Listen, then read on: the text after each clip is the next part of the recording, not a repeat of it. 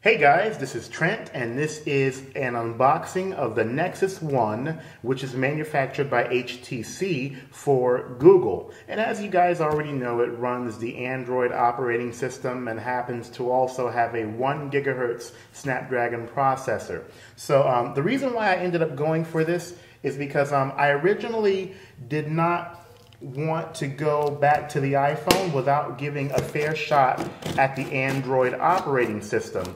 And I figured since there is no device out there right now with a sliding QWERTY keypad, there would not really be much of any harm to go with a touch-only device for right now. I basically just want to see if the Android operating system will work well for me with a touch-only device. I'm pretty curious as to how the operating system works for Android. Now, I know I could have gone for another Android device like the HTC Desire or the HTC Hero, but initially I decided to not go with those devices because I've already tried the HTC Sense interface that was already premiered on a few other devices, such as the HD2 as well as the Touch Pro 2.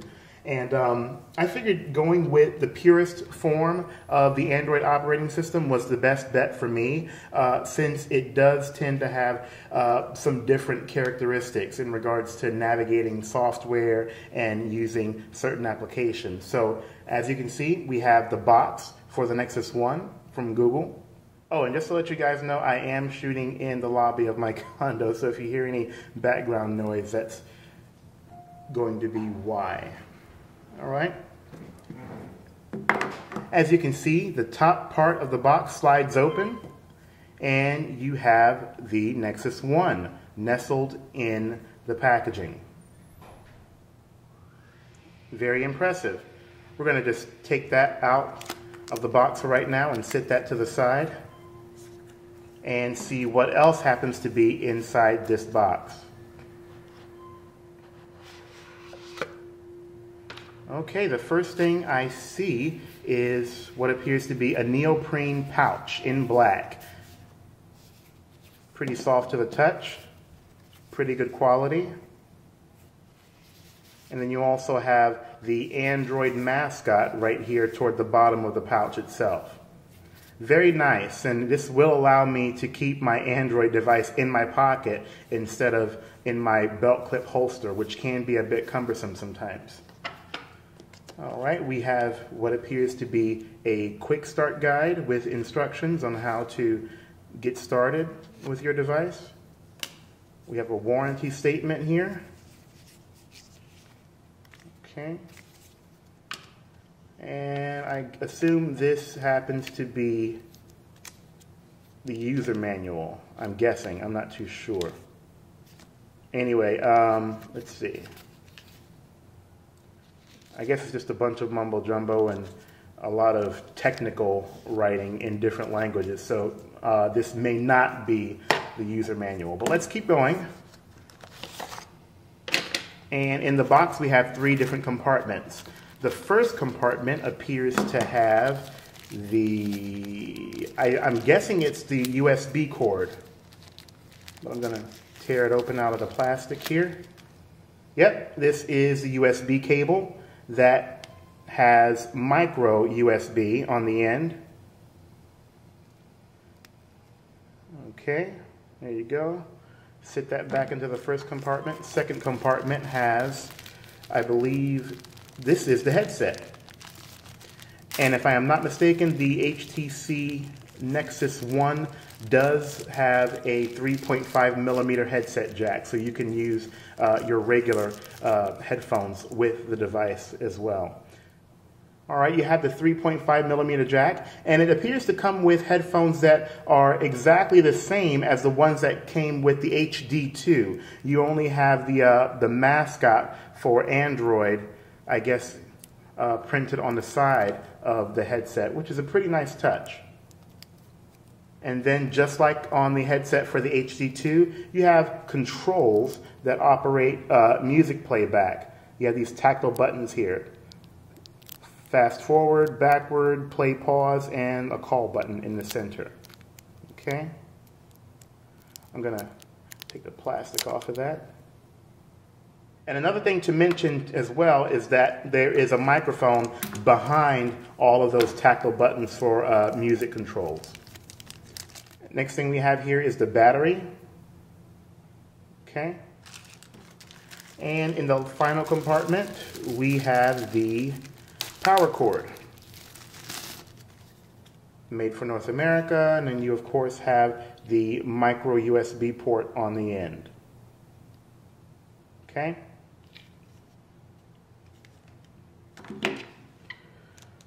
All right. Now that we've gone over everything with the unboxing, we now have the actual device in hand. We're going to take the protective plastic off of the Nexus One.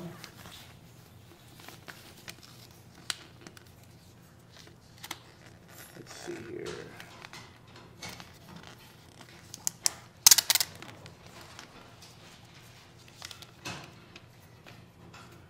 All right, we have the plastic off of the device, and you can see here that we have a 3.7-inch screen that is all touch, and it is capacitive, just like the iPhone and the HD2.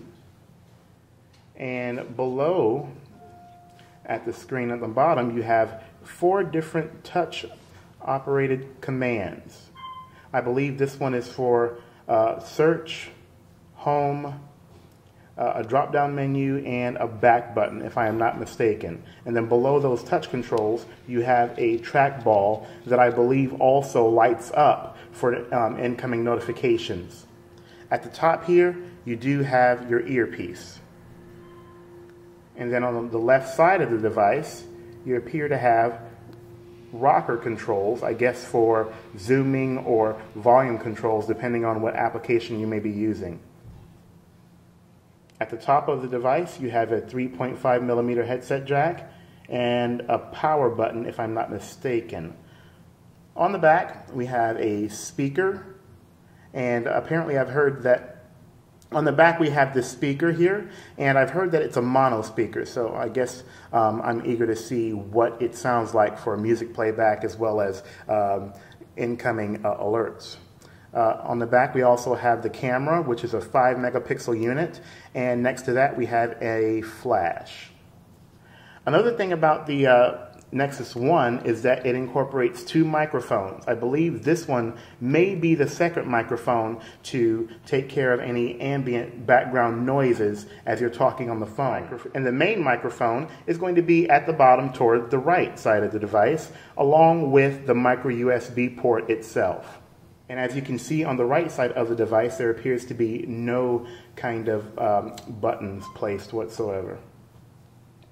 So with all of that being said, as I'm holding the device in my hand right now, it feels very good. I am very impressed with the build quality so far. The plastic feels like it's soft to the touch, and there is also a nice addition of metallic features with the build, with this frame, as it goes around the face of the device, as well as around the back with a small strip.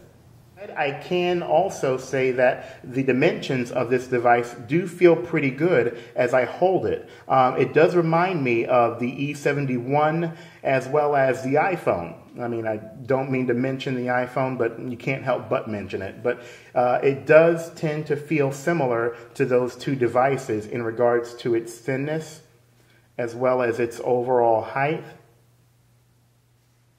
And that's basically it. So what I'm going to do now is take the next couple weeks or so to get introduced to the Android operating system for the first time, and I am very eager to get started with this particular device because I've wanted to play with the Android for a long time, but I've always wanted to hold back for a device that had a hardware QWERTY keypad. But since that doesn't appear to be happening anytime soon, I figured why not go ahead and give it a shot, especially since I'm still with T-Mobile, and this happens to have access to the T-Mobile 3G network. Another great thing about getting this Nexus One on this particular day of March 2nd, 2010, is that March 2nd happens to be my birthday, and I am turning, well, not turning, I am 29 on this specific date. So to turn 29 and receive my first Android device it feels pretty good, to be honest with you. Oh, one more thing. Now that I'm looking at the reflection under the light, I am seeing that there appears to be, I'm not too sure if that's an ambient light sensor and a second camera or what, but there are two little features there that are right above the left side of the screen. So I'll be sure to mention that when I give my initial impressions of the Nexus One in an upcoming video in the near future. So my initial worry of using a device manufactured by HTC was for the camera, especially when it came to shooting video. HTC devices in the past for me have never been reliable when it came to shooting good video with great sound quality.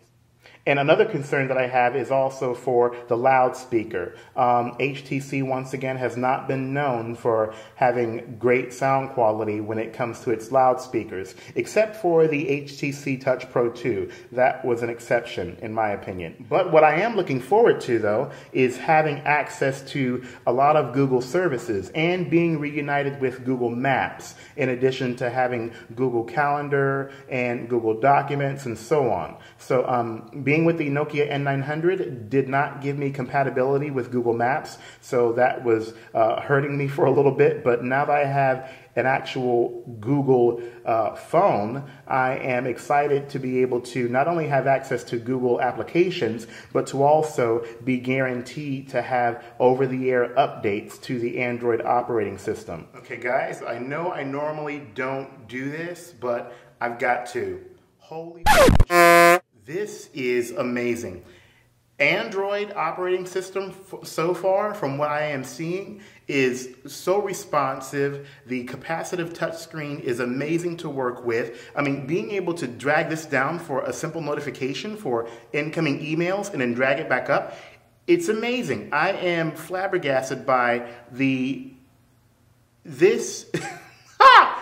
I am so happy that I've gone with the Nexus One for right now instead of going back to AT&T for the iPhone, because the number one thing that I was yearning for was a great touch operating system that happened to be on a slim, pocketable device with a fast CPU. You know, I almost got that, I thought, with the HD2, but the only problem was that it was too wide and much too big for me to, you know, carry around and have it be pocketable. But this is so much better than HTC Sense. And I am loving the responsiveness. I'm thinking that it's coming from the Snapdragon processor.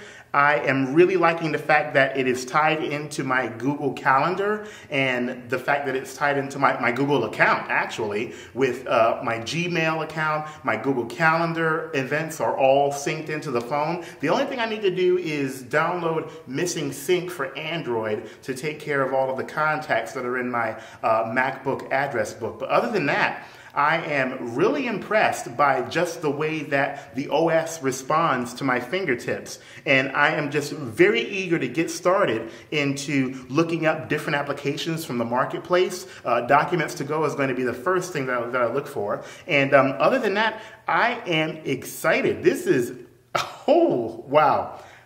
I'm happy that I have this for right now.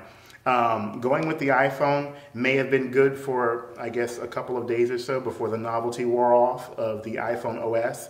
But being able to have an unlocked device with such a promising operating system on very good hardware really makes me feel good. And I am so eager to try this out for the next 2 weeks or so and let you guys know what I think as I get to use this as my main device. But so far, I'm telling you, from the time that I turned on this device, after putting my SIM card and the battery into it, this is good. It feels good. The Nexus One, so far, it looks very good. So with all of that, guys, take care and stay safe.